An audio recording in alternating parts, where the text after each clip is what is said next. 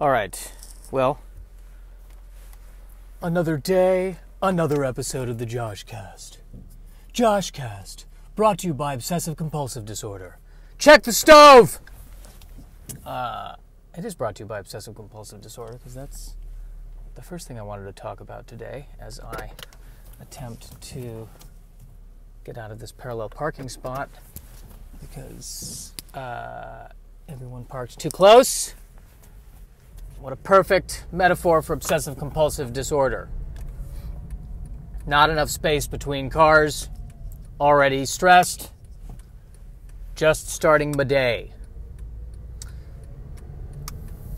What is obsessive-compulsive disorder? God, it's my brain saying, instead of being overwhelmed by the inability to control all the real problems in my life, I'm going to create fake problems that I kind of can control. And as I control those fake problems, I momentarily feel better and fake myself into thinking that I have control when I don't. And somewhere my brain said, I'm going to just go ahead and do that. And I said, okay, well, you're the boss. You're the one in the driver's seat. So, for instance, if I'm afraid that I'm going to have a heart attack, I have to knock on wood and say, poo, poo, poo. Where did I get this ritual? I think I learned it from my mother, who does the same thing. Which begs an interesting question of, is obsessive-compulsive disorder a learned trait, or is it genetic? I don't know. I guess in my case, it's kind of both. That's what it seems like. When I look at our genetics and I look at the people in our family, I'm not surprised that there's some gene in there that got bumped. I'm not sure how this whole genetics thing works, but I'm pretty sure that somewhere along the lines, one of those genes had a little too much to drink. So I create these elaborate rituals.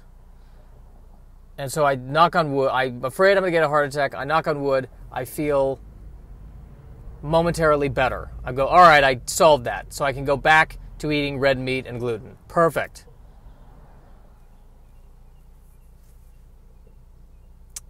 Now here's how deep this obsessive compulsive goes.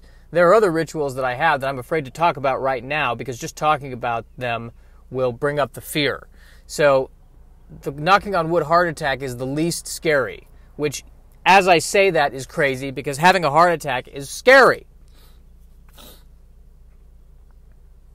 It makes me want to knock on wood right now, so I'm going to. And then say poo, poo, poo. And I knocked on a business card, and here's what really threw me. Somebody recently told me that all the paper now is really not wood, it's recycled material. So all that time I was knocking on paper, none of those may count. So now I'm wondering, do I need to go, find a redwood tree somewhere and just take 2 weeks consistently knocking to make up for the knocking that didn't happen before? Because apparently it's easier to do this than it is to solve my problems. My goodness. We've got a lot of traffic today. Yes. So that's obsessive-compulsive disorder in a nutshell. In a non-wooden nutshell. So the nutshell is useless to me. I'm sorry, I'm a little rattled because a few seconds ago there was a truck that almost ran into another truck behind me. And that was scary. That was scary. Let's talk about that. I'm in a Honda. A Honda can protect me, relatively speaking. But when I'm surrounded by these giant trucks, who needs a truck in North Hollywood? Who needs a truck? Has that guy with the big, huge star on the back of his truck cab, has he moved anything with that truck? Sorry, this other truck got in the way. I know you're in a rush to get to your audition. What are you using? Are you using that truck to lift your acting choices? Jesus! That's good. I like this. The podcast combines my all of my other neuroses with road rage. Perfect. Perfect. Perfect.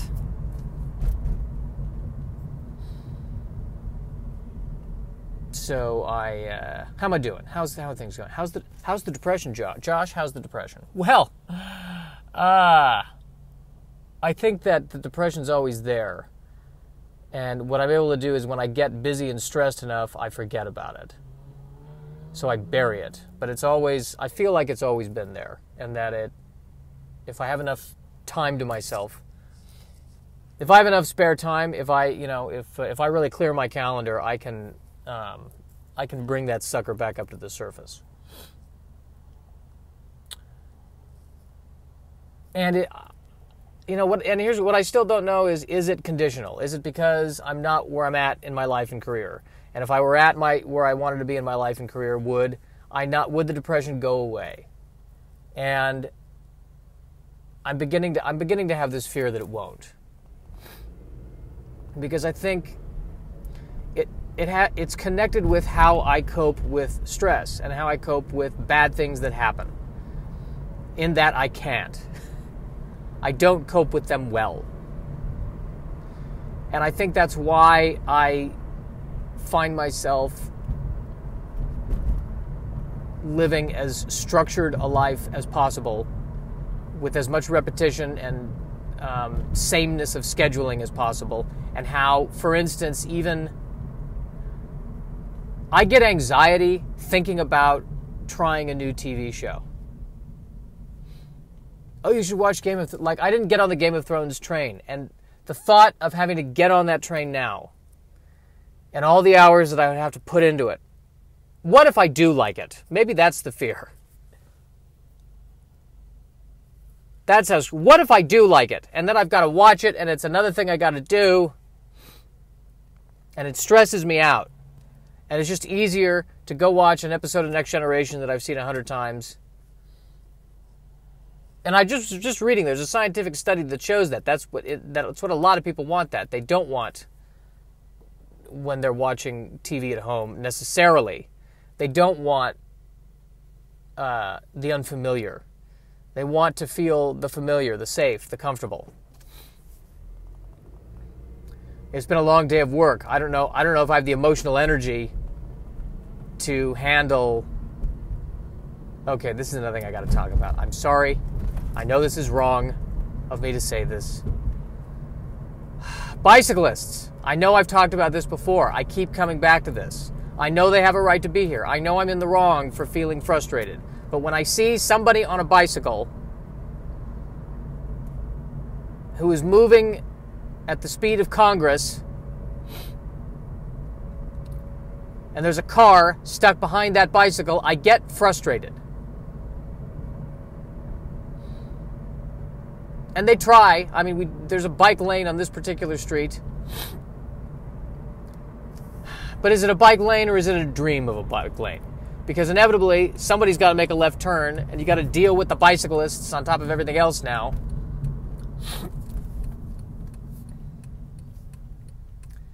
And yes, I know it's better for the environment. I know I'm in the wrong when I complain. I know I have no right.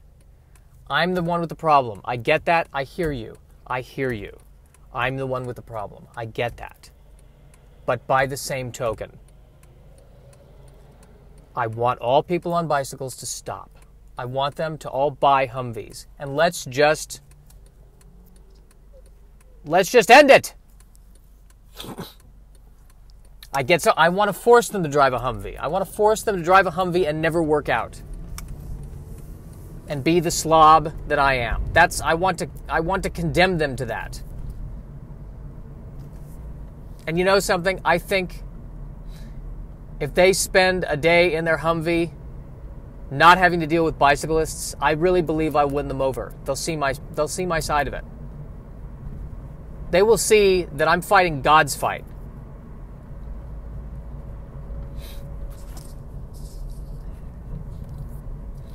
Now I'm freaked out that I'm going to hit someone on a bicycle, knocking on wood. Poo, poo, poo. I'm freaking out that taking the moment to knock on wood while I'm in the car will contribute to me hitting someone on a bicycle, knocking on wood again. Poo, poo, poo. Obsessive compulsive disorder. That's my morning.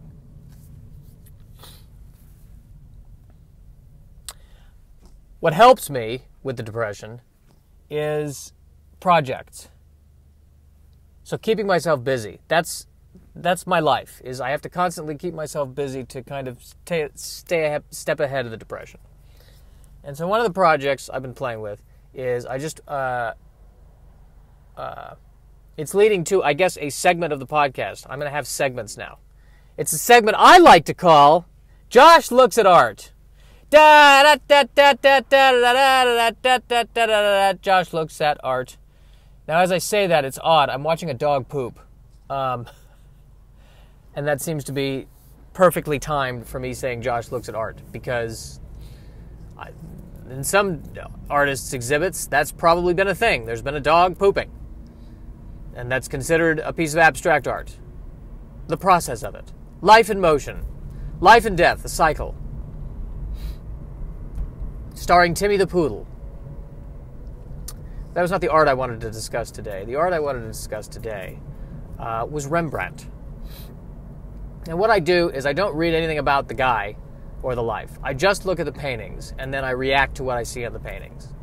I have no art degree. I have no idea what I'm talking about. This is totally not useful information. If you happen to be an art student and you're studying Rembrandt, nothing of what I tell you is going to help you. If anything, it's probably going to hurt. So when I notice with the Rembrandt paintings, my first thought is, oh, this guy knows what he's doing. Oh, yeah, this is, I see why this guy's hot. I get it. I see why there's heat here. One picture, like he's so good with the paint, you can tell how the room was lit when he painted it. Or he's even better with the paint, and the room wasn't even lit that way, but he was able to imagine that it would be lit that way and paint it that way. In which case, man, this guy's good. I think this guy might be a genius. He painted a lot of self-portraits, and so I got to see basically a flip book of Rembrandt from youth to old age. And I think this man did not avoid gluten, from what I can see. He embraced gluten and sugar and all that kind of stuff. This was not a man who was on the paleo diet. This was not a man who was doing Zumba. This was a lover of life.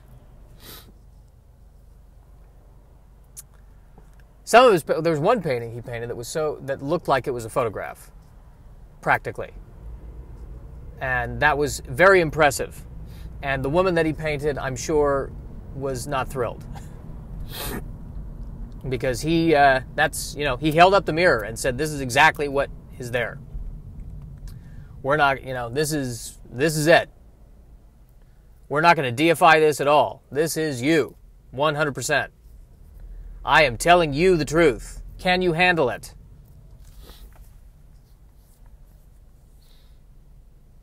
There's one self-portrait he did of a nobleman, and I don't know if the nobleman requested to look depressed in the painting, or if Rembrandt said, listen, I've tried to make you look happy, but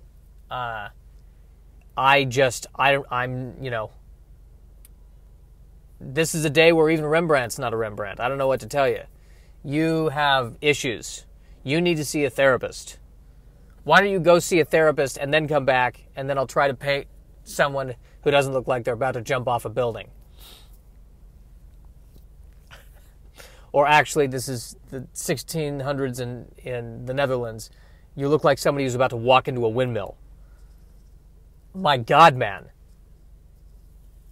Because go, I don't know, go take a Prozac. My God! There were a few Rembrandt paintings, and again, I haven't done the research. I don't know what the history of this is, but he's painting a picture of a bunch of guys performing an autopsy on a corpse.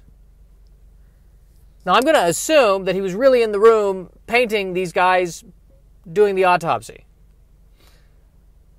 I could be totally wrong about that, but that's got to be a weird thing. Having someone in the room saying, hey, can you hold the brain like that? Yeah, perfect. Hold the brain like that. Great. Beautiful. And the creepy thing about this painting, other than the whole, we're performing an autopsy and it's being painted by the guy who normally paints, images of the biblical images. What's really creepy about it is that he's even somehow conveying something on the expression of the dead guy.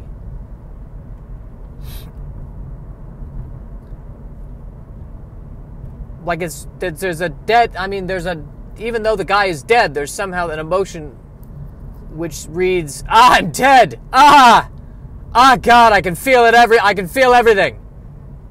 That's a creepy ass painting, I'll tell you right there. I'm not denying the guy's a genius. That's not, I don't know, do people buy those paintings and hang it up in the living room of their house? This is my Rembrandt. This is, he's dissecting a human brain. Would you like some more dip?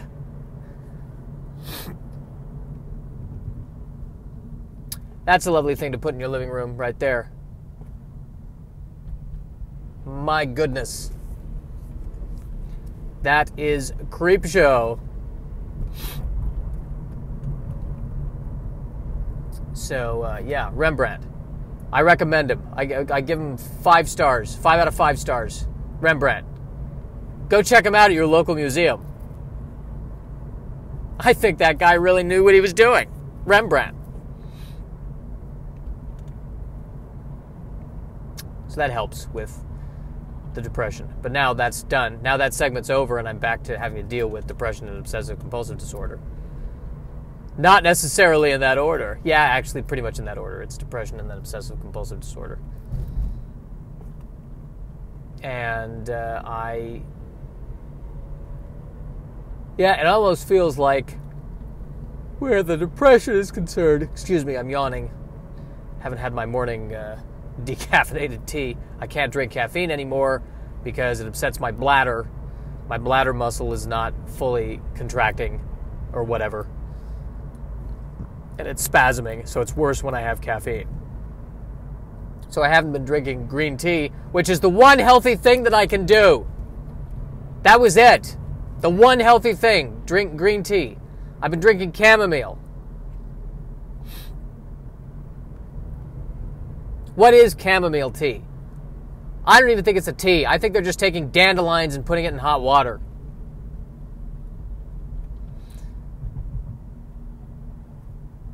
When it's cloudy out, that by the way, doesn't help with the depression. Here's the thing. I keep talking about this, too. I'm going to bring it up again, because it's happening again. Where they're trimming the trees along the street, but why are you doing it during rush hour? Do it in the middle of the day. It's always best to trim trees in the middle of the day. Oh, maybe it's a heat thing. They don't want to be doing it in the heat. Oh, well, now I have to have compassion for people. Damn it. Fine. Trim your trees. Actually, I could use some of that wood to knock on. Hey, callback.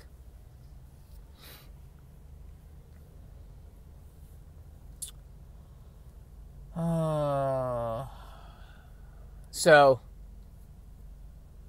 how are you doing? I don't care. If I cared, I'd have a guest. I should care more. But I'm distracted by this Chevy Impala that has just driven up next to me. The Impala is a kind of animal, right? It's a deer or something. And I've got to tell you, this car looks nothing. I think of the deer or if the actual Impala found out that this was the car that it was named after, it would go, wow, what did I do to you? Wow, that's an insult. What did I do to you? I mean, it's not a bad-looking car. I just wouldn't equate it with a hooved land animal. I wouldn't call it the Impala. It's not an Impala. It doesn't, I think, it's a, what is it? I think it's a pig. That's what it's a pig. And I say that as a compliment because I hear good things about pigs in terms of their intelligence and their sense of consciousness, which makes me feel guilty for the amount of bacon I've eaten. Yeah, I'm so bad when it comes to the vegetarianism and having compassion for animals. I need to be better about that. I'm very bad about that. I find ways of rationalizing it that are not good. I say to myself, well, if I order bacon right now, I mean, they have bacon. The pig has already been killed. It's happening. It's happened already. So I'm not a bad person because I'm only eating something that has already been killed. It's already happened. Now, if I killed the pig myself, then I would be a horrible person. But by having somebody else kill the pig in a room that's different than the room I'm in, I am what I would like to call a saint. So that's how I get around that. Another way of tap dancing around the depression. Tap dancing around the depression. Tap dancing around the depression. It's drizzling today. That doesn't help with the depression either. I find the weather is a problem when it comes to the depression. It makes it worse when it's cloudy. That's so odd. Why does it do that? And that's the problem.